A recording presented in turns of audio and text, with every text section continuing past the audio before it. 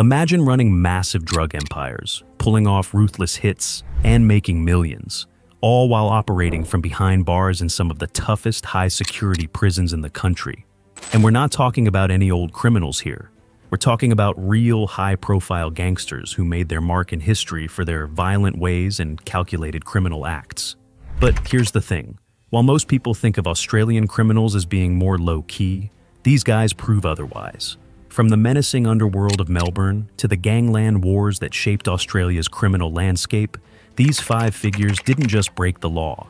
They made it their business. So, stick around as we unpack the stories of these Aussie crime kings, who've all earned a place in Australia's darkest criminal history.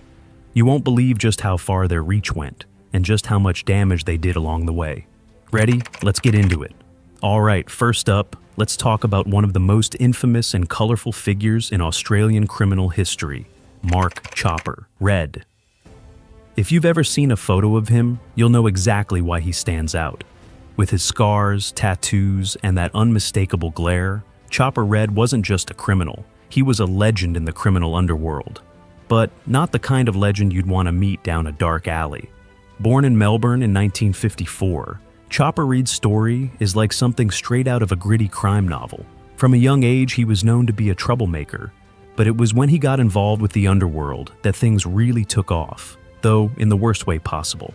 Red wasn't your average criminal. He became infamous for his brutal and often unpredictable methods. He didn't just rob banks or deal in drugs. No, he made a name for himself by getting involved in organized crime, particularly in the violent world of bikie gangs. As a member of the infamous Overland Gang, Chopper was known for doing whatever it took to move up the ranks, no matter how extreme. The guy was a walking contradiction, somehow managing to gain respect while also creating pure chaos wherever he went. Now, let's be clear. This wasn't just about making a quick buck for Chopper. His violent streak was the stuff of nightmares. He didn't hesitate to use force when it came to settling scores. Stories of him torturing enemies or using extreme measures to send messages are well known, and as you can probably guess, not everyone liked him. In fact, many hated his guts. But that didn't stop him from becoming one of the most feared men in Melbourne. It was during his time in prison that Chopper truly earned his spot on this list.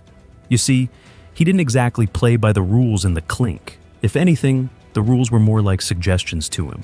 He spent a lot of time behind bars, but not just any bars. He spent time in some of the harshest, most notorious prisons in Australia.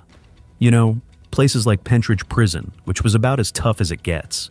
But here's the kicker. Chopper wasn't just another inmate.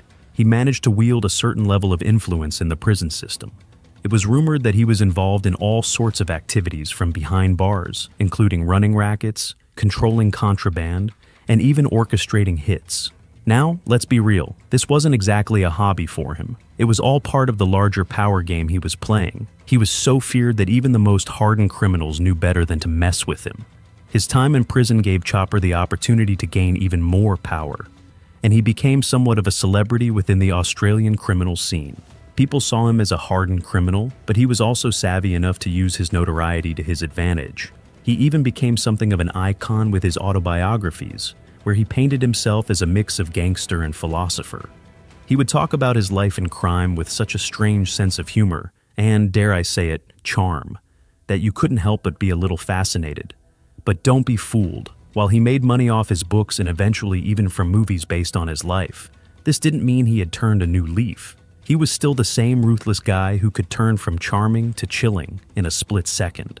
And even though he was out of prison for a time, his name never really left the public eye. He was still the guy you didn't want to cross, and that reputation stuck with him until his death in 2013. Chopper's story was one of power, violence, and survival, and it left a mark on Australia's criminal landscape. He wasn't just a criminal, he was a force of nature. He turned his chaotic life into a kind of brand, and people couldn't help but watch from a distance as his legend grew. But Chopper was just one of many.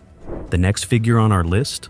Well, his criminal story is far more recent, and perhaps even more dangerous. But you'll have to keep watching to find out who it is.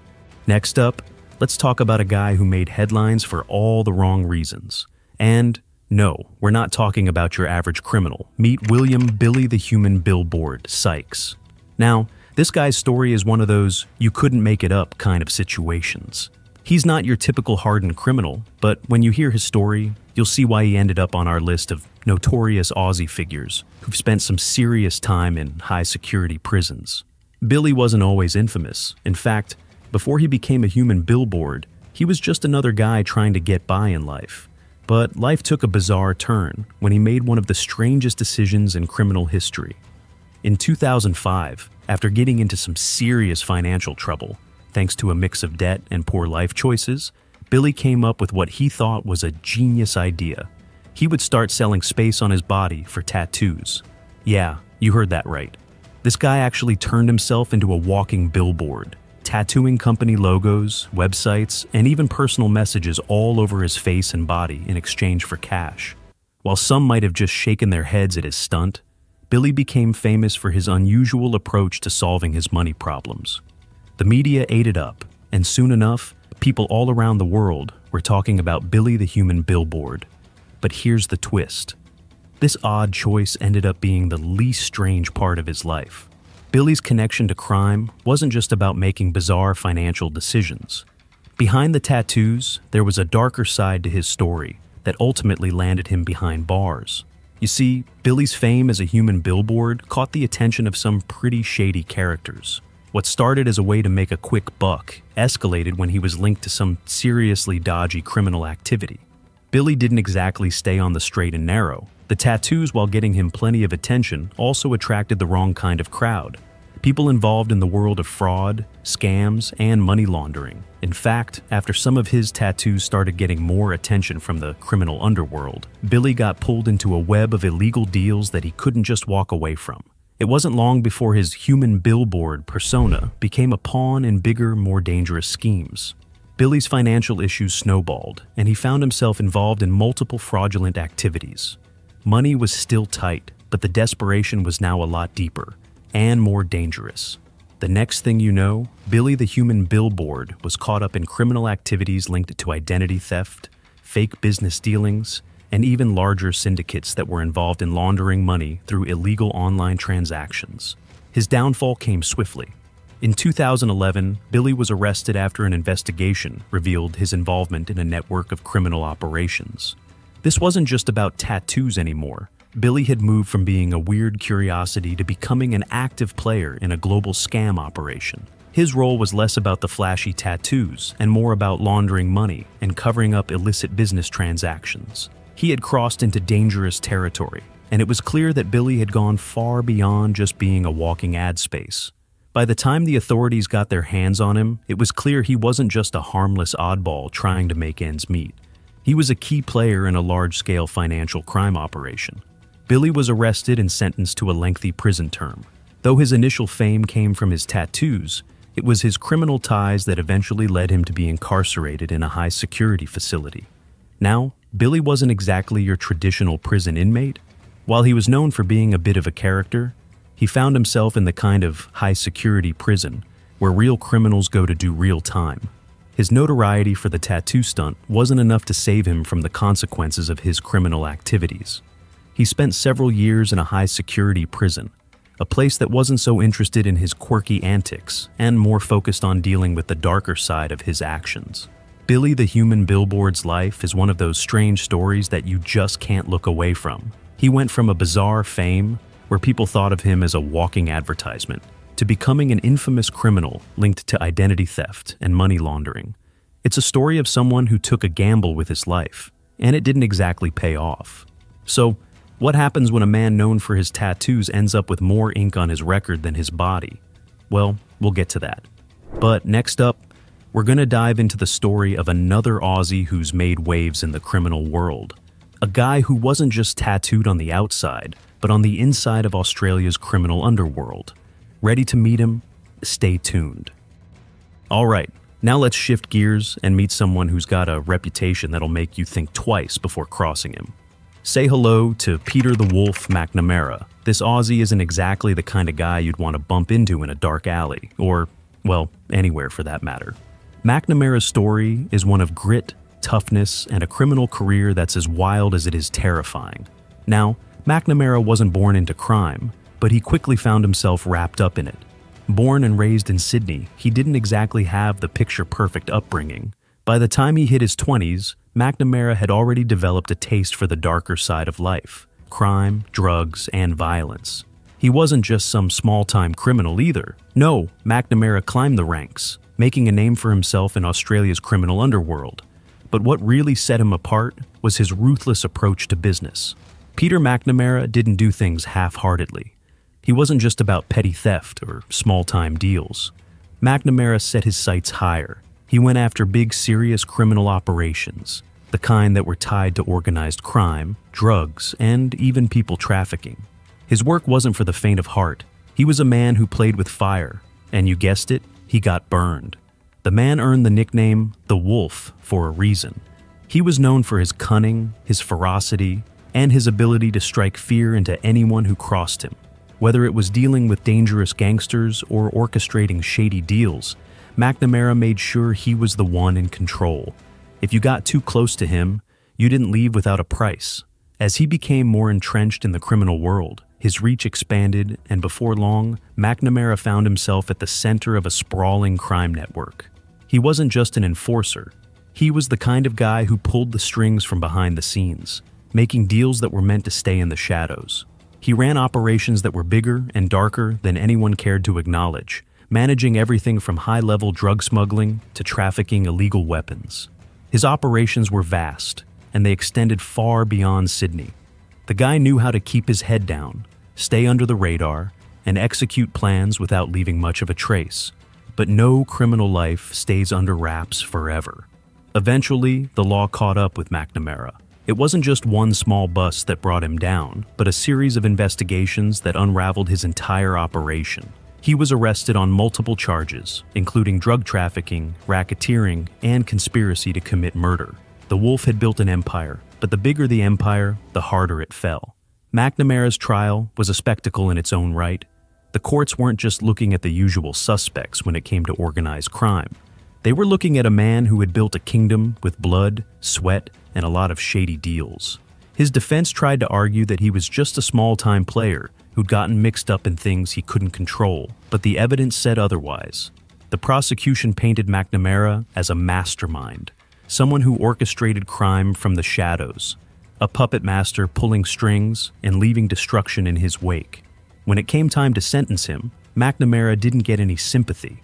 The Wolf's reign of terror ended with a hefty prison sentence, one that landed him in one of Australia's most notorious high-security prisons. But here's the kicker. Even behind bars, McNamara didn't lose his touch. He still managed to keep his criminal influence alive, pulling off deals and making things happen within the prison walls. His ability to manipulate and control wasn't confined to the outside world. And even his time in a high-security facility didn't stop him from running things behind the scenes.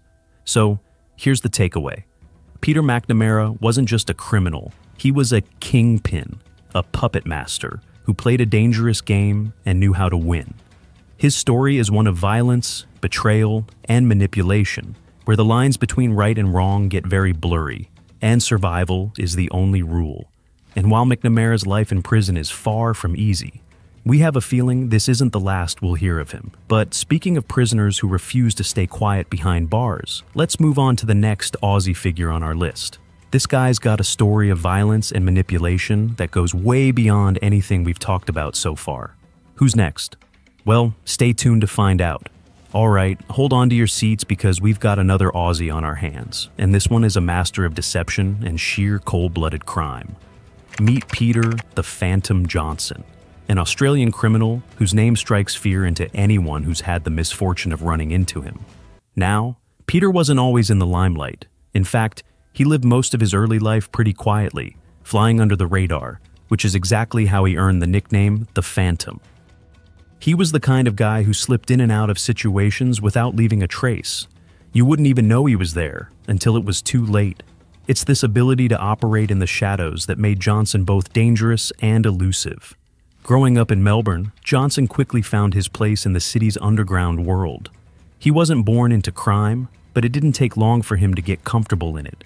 He began by running small-time jobs, picking up a few burglaries here and there, but soon realized that wasn't going to satisfy his appetite for the big leagues. Before long, he was involved in major rackets, things like armed robberies, fraud, and money laundering. And the thing about Johnson, he wasn't just doing the dirty work. Oh no, he was the one pulling the strings. By the time he hit his 30s, Peter Johnson had worked his way into the ranks of Melbourne's most notorious criminal groups. These were the heavy hitters, the kind of people you didn't want to mess with. But Johnson wasn't just a foot soldier in the operation. He was the mastermind behind some of the city's biggest criminal schemes. Whether it was organizing multi-million-dollar robberies or pulling off elaborate heists, the Phantom was always at the center of it, calling the shots from behind the scenes. Now, let's talk about his heists. These weren't your typical grab-and-run jobs. Johnson was known for his meticulous planning. If there was one thing he was an expert in, it was patience. He could spend weeks, sometimes even months, gathering intel, studying his targets, and carefully timing every move. Nothing was left to chance. When Johnson struck, he made sure it was precise and flawless. So much so that authorities often found themselves scratching their heads for months before they even knew where to start looking. He was a ghost, slipping through the cracks of the system without ever getting caught. But as the saying goes, every criminal eventually makes a mistake. For Johnson, it was a job gone wrong. In 2011, Peter the Phantom Johnson was finally caught. After a long investigation, some undercover work, and a series of close calls that almost got him nabbed before. What made his capture even more shocking was that it wasn't some big bust or wild chase that brought him down. No, it was one of his own. A close associate turned informant, providing the crucial evidence that led to Johnson's arrest. Despite his best efforts to remain the elusive figure he'd always been, Johnson's web of criminal activities finally unraveled. When he went to trial, the evidence against him was damning. From the robberies to the fraud rings, it was clear this was no small-time crook. This was a man who had been playing the long game, building an empire with cash and lies. His time in court wasn't just about his crimes, it was also about the way he ran his operations. He'd managed to avoid capture for so long because he understood how to keep his criminal life hidden in plain sight, pulling strings from the shadows. Eventually, Johnson was convicted on multiple counts of armed robbery, fraud, and organized crime. And, of course, the Phantom's punishment fit the crimes. He was sentenced to life in prison and sent to one of Australia's most high-security facilities, where his days of planning high-stakes heists would come to a halt. But here's the twist. Just because he's behind bars doesn't mean the Phantom's influence has disappeared. You see, Johnson might be locked up, but like a true criminal mastermind, he still knows how to stay in control.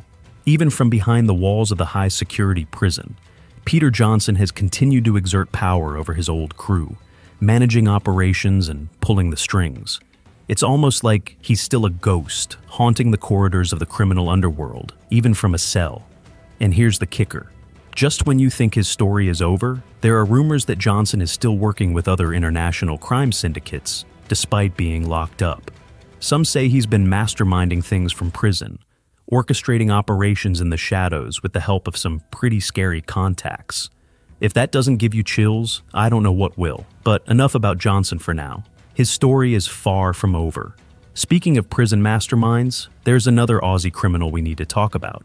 This next guy is not only ruthless, but also totally unpredictable. So stick around, because the next figure we're diving into has a reputation for playing by his own rules. And trust me, you won't want to miss this one. Alright folks, let's wrap up today's list with a real piece of work. This guy's got a reputation that'll make you think twice before stepping into his world. Meet Damien the Wolf O'Connor, an Australian criminal who's earned a spot among the most notorious figures in the prison system. And trust me, his story is something else.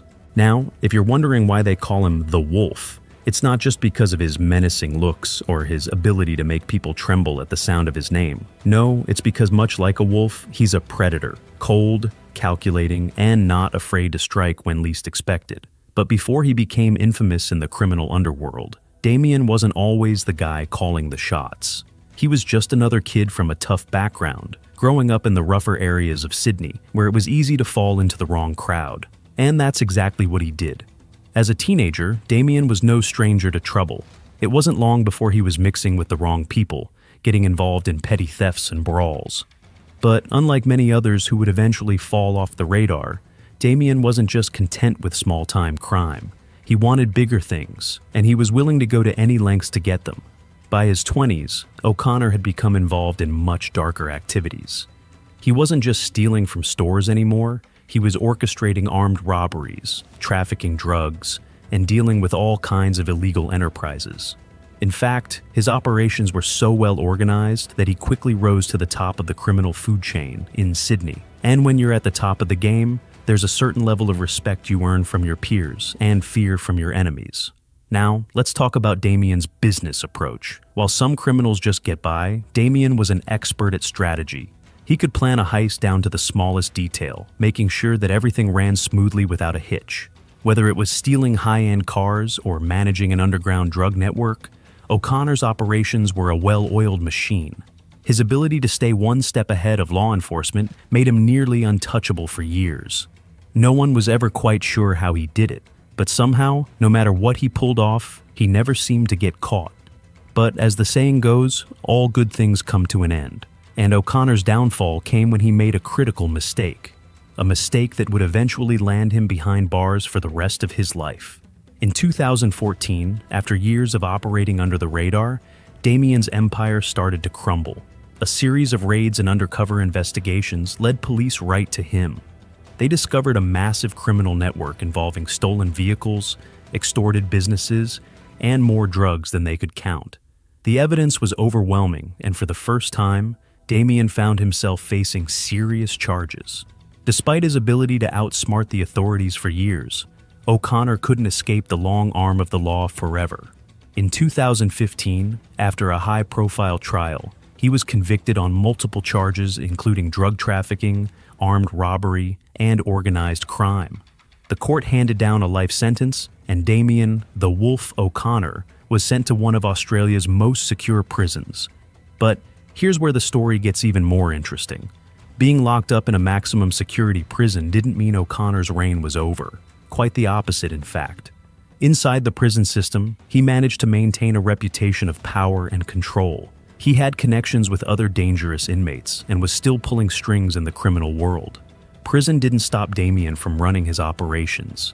It just made them a bit more complicated. Even from behind bars, O'Connor managed to orchestrate deals, send messages, and keep his network alive. One of the most chilling things about O'Connor is the way he kept his cool, even in the most intense situations. Prison life doesn't exactly encourage relaxation, but Damien was known for his ability to stay calm and collected, even in the face of danger. He became a key player in the prison's black market and earned the respect of both inmates and guards, making him a figure that couldn't be ignored. And while he's been locked away for years, the rumors surrounding the Wolf haven't stopped. There are whispers that he still has his fingers in various criminal pies outside the prison walls, with some people claiming that O'Connor is still the mastermind behind several high-stakes robberies and underground operations. But enough about O'Connor. Let's be real. There are more dangerous figures lurking around. And speaking of dangerous figures, there's another individual who might just take the title of the most ruthless criminal in this series. His reputation is enough to make anyone rethink crossing him.